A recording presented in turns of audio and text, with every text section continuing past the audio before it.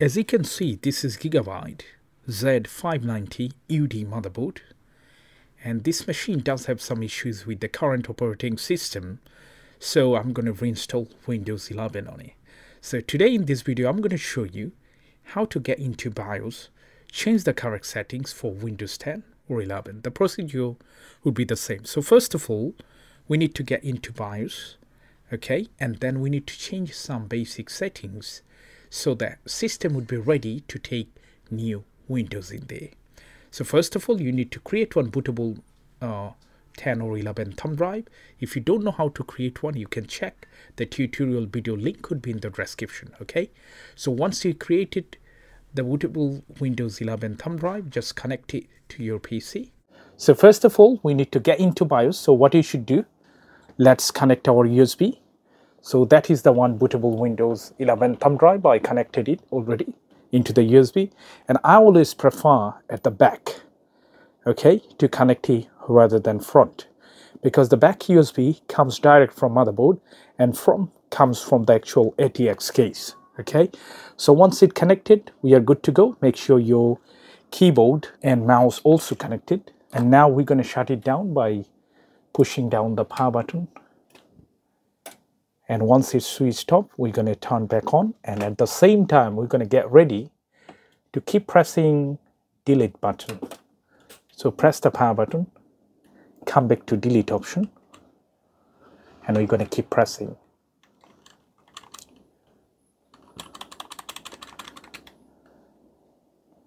All right, so here is the BIOS page. Now Gigabyte has two different interfaces for the BIOS.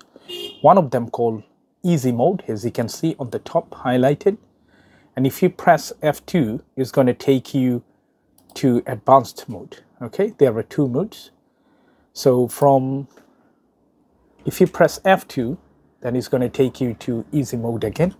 From easy mode, you can see like the illustration, how the fan does work, you know, and the boot sequence, how many drives are available, information of the BIOS, everything at a glance. Okay, but to change the BIOS settings, boot settings, we need to get into advanced mode by pressing F2 or by clicking in here. Now, I love this motherboard. Why? Because their BIOS system is so brilliant. Okay, you don't need to go here and there to set up, you know, kind of secure boot, boot type, boot mode, you know, all those things in different options. As you can see, there are a lot of submenus. Okay, so the traditional BIOS, always you need to find the settings from all different options. Rather, in this one, you can go to boot option and change everything. For example, we can change the boot priority option. Okay, now if you hit enter, it's going to show you how many boots are available.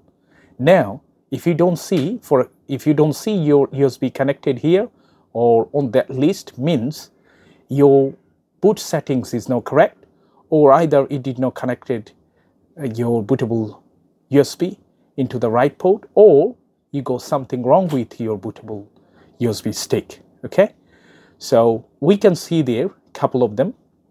One of them is the current boot manager, and second one is my UEFI. Okay, so I just want UEFI as a first boot, so I'm going to highlight it and hit enter. As you can see here, now it shows the boot option number 1 is my USB stick, and boot option number 2, automatically it shows the current Windows system. Okay, this is the one way. By the way, this is not the mandatory settings that we need to change. Why? Because while restart it, after saving all the correct settings, we can get into temporary boot option by pressing F12. So this is not too important. But in case if you don't have that option for temporary boot menu, then you can select it from here. It's much better. Okay, the second one, we need to get into first boot. First boot, we're going to leave the disable link like that. Okay, I prefer in that way. Okay, now we're going to go down by pressing the down arrow, and we're going to find secure boot. Okay, hit enter here. Once you hit enter, you can see the secure boot options. If this is enable or disable, we need to keep it enabled.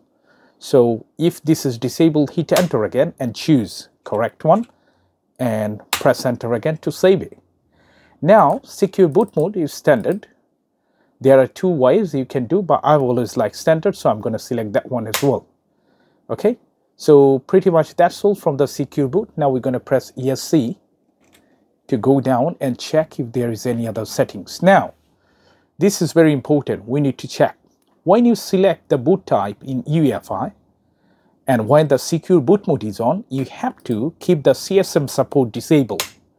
Okay, make sure this is disabled. Okay, and as you can see here, Windows 10 features. So let's say if you want to install Windows 11 into that system, what you have to do in this settings, hit enter and choose other OS.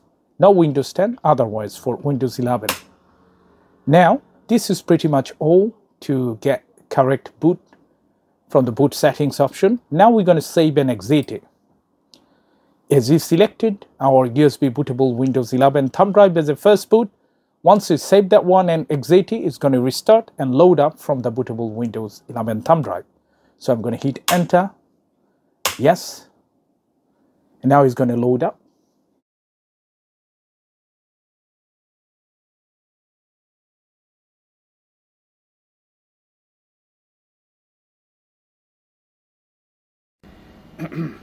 Alright, so now we're going to select the language.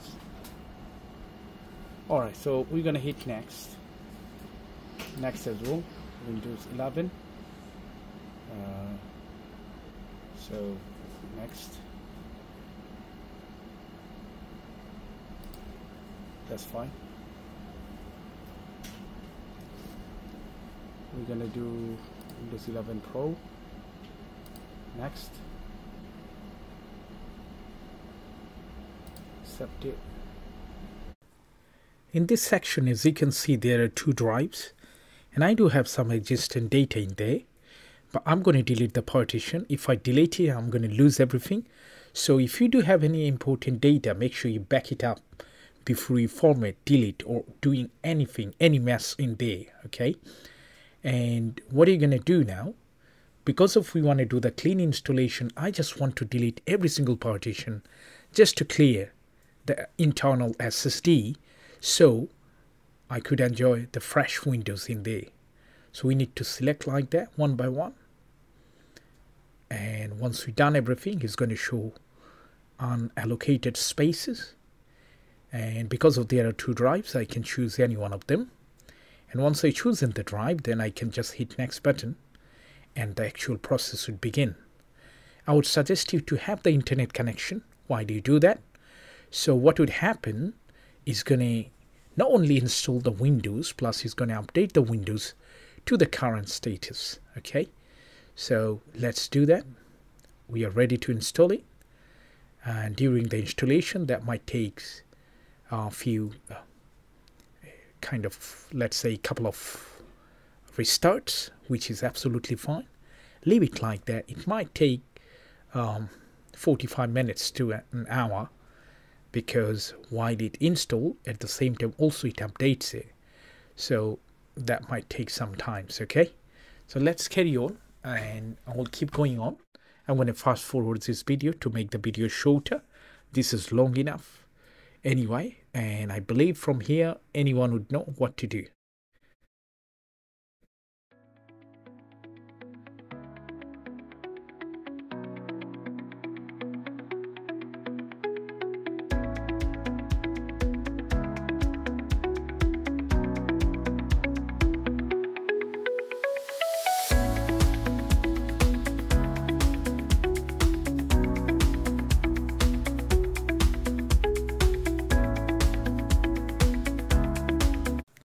At this final stage, it shows checking for Windows updates. So it does have 3 sections, as you can see, the step 1, 2, 3, and 4. So if you do that procedure in your laptop, then I would suggest you please leave your charger connected. If desktop, obviously there is main power should be connected and everything should be fine.